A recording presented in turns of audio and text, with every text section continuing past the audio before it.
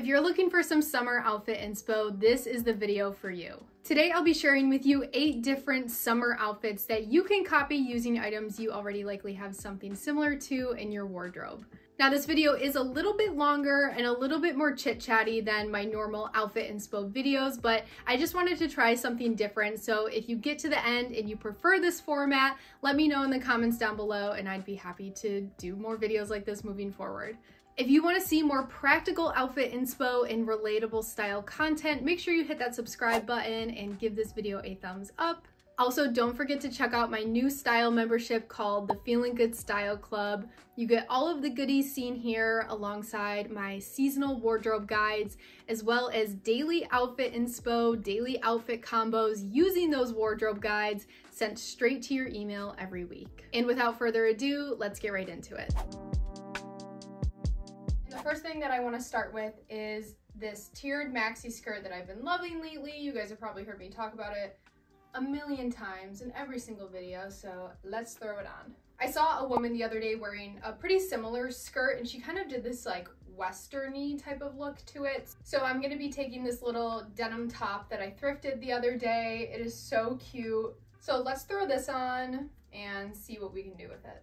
All right, we have the little top on. Again, everything that you're gonna be seeing here should just be used as inspiration. Like, I'm sure not every single person has a top exactly like this, but maybe you have like a navy blue tank top, or maybe you just have like some type of bustier top that you can wear, or you can do anything you want. So just use all of these outfits as inspo, and let's throw some cowboy boots on. Okay, I really like this actually. I have a mirror right here, so I'll be staring at myself over there. But I think this looks really nice.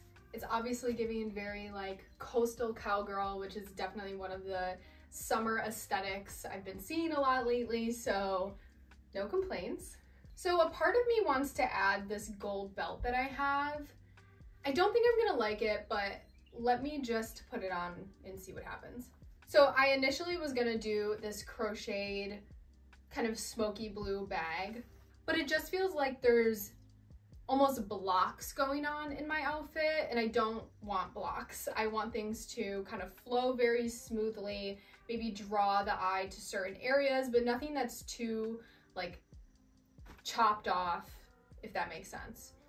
So I think what I'm gonna do is actually do this brown bag. You know what, I do think that there's just too much going on. I think that with the little eyelets in the skirt and then the shape in the belt, I don't know, I just think it's too much. So do with this what you will, and let's move on to the next outfit.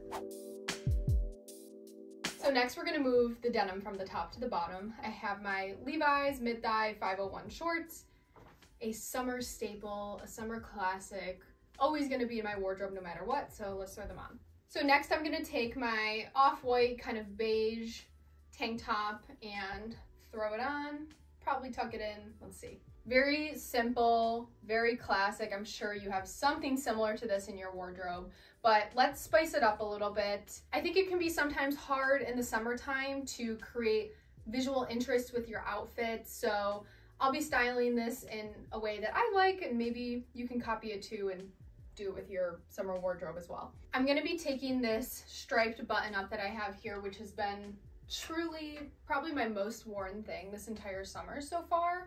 It's really lightweight. I think it's 100% cotton, so very breathable. Okay, let me show you exactly how I do this. So I have the buttons all the way buttoned. I just don't like the look of it when it's open. I feel like it looks kind of messy. Face it out, and then I want you to fold it over just a little bit, and then throw it over your shoulders. Whoop. But I find that this gives almost a little bit of a shelf to hold on to your shoulders. It just looks better and it feels more comfortable. So this is one option. So you can leave it open and draped like this. It's no problem. Do whatever you want. Or you can tie it in the front. I like to just make sure that the sleeves are like relatively flat. I really like this. Obviously, play with it a little bit if you want, if it's a little bit messy, but I hope you guys can see where it adds a little bit of depth to an otherwise kind of boring outfit. I just love draping basically anything over my shoulders, so maybe give it a try. And then to finish this off, I think I'm just gonna throw some sneakers on. These sneakers have been through the ringer. I actually wore them to Bonnaroo a couple weeks ago, which, like, I knew what I was doing wearing white sneakers to Bonnaroo, but I need a new pair, so disregard, please. I kind of like the idea of the brown bag again, just because I feel like there's not too many dark warm tones here. All right, so this is the second look, another really easy outfit. You probably already have a lot of similar items like this in your wardrobe. All right, let's move on to outfit 3. For this, I think I wanna put some trousers on maybe do a little bit more of like a dinner-esque type of look, but I don't know, we'll see. Let me grab my trousers. One of my favorite things about doing videos like this is the in-between outfits, because I feel like sometimes the in-between outfits actually make a really cute outfit. So here's another option for you. So I'm gonna throw on this white sleeveless top and probably tuck it in. Let's just see how it looks. I've been wanting to experiment more lately with wearing my shirts untucked, but I've kind of just realized that it doesn't work really well with my proportions. I'm 5'3", I'm not super short or anything, but like I'm definitely on the shorter side, and I feel like I'm always trying to elongate my legs a little bit. And I have a video all about the rule of thirds. I'll link it above here, but it's all about kind of using proportions and using this rule of thirds where you split your body up into thirds to create visual breaks and create better proportions. So what I'm about to be doing is actually a pretty good example of that, which is just tucking this in. Like, it's nothing revolutionary, but it is one of those things where once you know about it and once you're educated on it, you can apply it more intentionally to your looks. So let's do it. So I want to add some matching accessories here. I'm going to be doing black sandals, a black belt, a black bag, and then I might just throw some sunglasses on my head. Almost like a hair accessory, honestly. Sometimes I mostly just wear them up here. Fashion over function. This is one of my all-time favorite things to do. And I pretty much only ever do it with my black accessories. So I have the black bag, black belt, black shoes, and it just kind of sandwiches it really nicely. I find that sometimes when I'm wearing a very lighter, neutral outfit, it feels a little bit flat, a little bit one-dimensional, and honestly the same goes for when I'm wearing an all-black outfit as well. So I just like to add contrast in it to make it look a little bit more visually interesting. Another really easy outfit to copy. I'm sure you have similar items like this in your wardrobe. So now let's move on to the fourth outfit. So I want to do something with this floral dress here. So when I do wear this, I generally like to dress it down. So let me throw on what I'm thinking, and then I'm going to explain just a little bit more about high-low dressing to you guys. So I'm going to add a pair of chunky sneakers, probably with a pair of tall socks as well. And then I'm thinking a hat, but let's see what it looks like. Okay, I really like this. I've also worn this a million times, so I knew I was going to like it. But this outfit is a really good example of high-low dressing, and I did an entire video about it. I will link it above here. But basically the premise of it is that you're pairing opposites. So really feminine pieces with more masculine pieces. Definitely one of my favorite summer looks out there. Can't complain. And I think that's all I have to say. All right, let's move on to outfit number 5. We're gonna stick with florals for a minute. I wanna throw this on, and then I wanna add this asymmetrical brown tank top to it. Okay, I think I kind of love this. I have never paired these two together, but I feel like it's giving 90s. I feel like it's almost giving Sarah Jessica Parker in Sex and the City. Now the question is, what type of shoes do I wear with this? And I think I know what I want to do. So let me just do it. I think I want to add some of these brown tall boots. I think it would just look really nice, but let's throw it on and see. And if these don't work, we can throw something else on. All right, I love it with the boots. I really do. Oh my God. I love this outfit so much. And honestly, this is why I love doing videos like this so much, because I almost force myself to come up with new, different combinations that not only inspire you guys, but inspire me as well. So this is definitely going to be going into my outfit inspo photo chamber, I guess you could call it. And I'm probably gonna be wearing this the next time I go out to dinner. All right, so let's move on to outfit number 6. I have my easy shorts here, which I've talked quite a bit about in previous videos. I think that everybody needs a pair of easy shorts in their summer wardrobe. I will link a video above here about my mini summer capsule wardrobe where I talk a little bit more about them, but everybody just needs a pair of easy shorts. Sometimes you don't want to wear denim shorts, sometimes you don't want to wear your bike shorts, and you just need something that is easy, of course. All right, I got the easy shorts on. I also threw a white tank top on because I'm gonna put this white linen button up over the tank top, obviously. It's oversized, it's very flowy, casual, relaxed. But then I wanna try to put my belt bag around the waist. Just hear me out. Let me put it on real quick and I'll show you what I mean. I feel like it's giving pirate, but yo-ho, let's do it.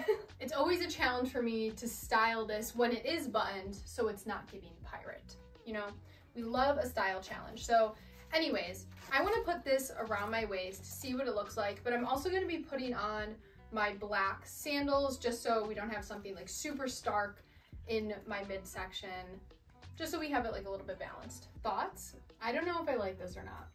I kind of want to unbutton this. Okay, I don't hate it when it's unbuttoned. I kind of like how the belt bag is actually, I mean, it's acting as a belt, of course, it's a belt bag, but I kind of like how it's taming the oversized button up. So,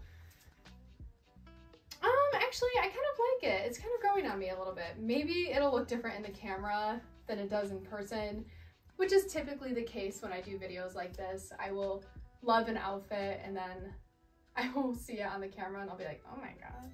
But anyways, if you have a belt bag, if you have a fanny pack, if you're a millennial like myself, use it as a functional and fashionable accessory. Like that's the whole point of them, right? And yeah, okay, so with that, let's move on to outfit number 7. I wanted to do something with this flowy see-through dress. I'll be pairing a black tank top and black bike shorts underneath it. I want to play with the shape of this a little bit, or maybe the lack of shape, and just see what I can do with it. So let's throw it on and let me think what this would look good with. All right, so I put the dress on and I had this black tank top underneath it, but the straps on this were just too thick to wear underneath the really skinny straps of the dress. So I just put it on top. I just layered it on top. So it kind of looks like this is a skirt, but it's actually a dress, obviously. So we're just gonna work with it. So I already did something to the shape. Because I put the tank top on top, it kind of draws a little bit more attention to my waist. However, I wanna add a little bit more. So I'm gonna add a belt. Sometimes I'm not sure how the gold belt is going to look. Like sometimes it's just a little bit too stark, but I think against the black it works well. And I don't know, it's just really cute. So I think what I would like to do is balance this in 2 more ways. I want to add my black flats, and then I think I want to add my white pearl bag. We'll see, hang on. All right, I come bearing 3 options actually. So first option is the brown bag, hate it. The white bag, I actually, yep, I like it, it's the white bag. So this is a great example of how you can add a belt to a dress. Now, if you just have a standard black belt, that works as well. If it's not tight enough, you can always take a little elastic hair tie, put it around the belt, and it'll help secure it in place. That's what I do every single time. I love that this is kind of giving like dark swan in a way. Not really, it's just the ballet flats I love and the fun movement of the skirt. So again, I've said this a million times, but obviously I know you're not gonna have like one-to-one exactly the same items in your wardrobe, but I'm sure you have something similar to this in terms of like a flowy dress, or maybe a black dress, or maybe even a skirt that you could do something with. Add a belt, give yourself some shape, and then create some contrast with more accessories. Maybe throw a pair of ballet flats on. Can't go wrong. All right, so let's move on to the last outfit, which is number 8. kind of want to get back to basics a little bit, just in terms of a very simple, clean denim outfit, okay? So I have a pair of, these are my 501s. I might actually grab another pair. And then I have this cashmere shirt from Quince. And I know what you're thinking, cashmere during the summer sounds like a crime. And it's not, let me tell you something. Quince has sent me a bunch of stuff before. I love working with them. They're truly my favorite brand on the planet. And this is something that I really wanted to try because a lot of the reviews were saying it was very lightweight, it was very breathable, and I was just like, And I've worn it a bunch since I've received it, and I really, really like it, especially for summer. It's just a little bit more of an elevated type of t-shirt. So let me throw it on so you guys can see what it looks like. Again, we are going back to basics here, but we have a little sense of elevation. Now, of course, the distressed features in the denim are bringing it down a little bit, making it a little bit more casual. But like I said, this cashmere t-shirt is everything. It's just making it look a little bit more, like I said, elevated. So for the shoes, I threw on my orange mules. These are the comfiest pair of heels that I have in my wardrobe. I wore them to a wedding a couple days ago and wore them literally the entire night. No changing into flip-flops here. Now again, I'm kind of stuck between the bags. This feels like a little too casual. This feels like a little blocky, kind of what I was talking about earlier in the video. I don't hate it, but I don't love it. So this is something I struggle with a lot with these shoes actually, is what bag to pair them with, because I like to generally match my shoes to my bags. Not all the time, of course, but yeah. But I think this actually works the best. Now, are there better options out there? Most likely, but this is what I have, so this is what we're working with. And this is the final outfit. You can add a belt if you would like to. You can do a French tuck. You can put sneakers on instead of the heels. Whatever you want to do, I support you. And what a great way to end the video. All right, you guys, that is the end of the video. Leave a comment down below which outfit you're gonna copy first. Was there any that really stuck out to you? Any that you're really excited to try? Let me know, I would love to hear about it. As always, thank you so much for watching. I am so appreciative of your support, and I will see you guys next time. Bye.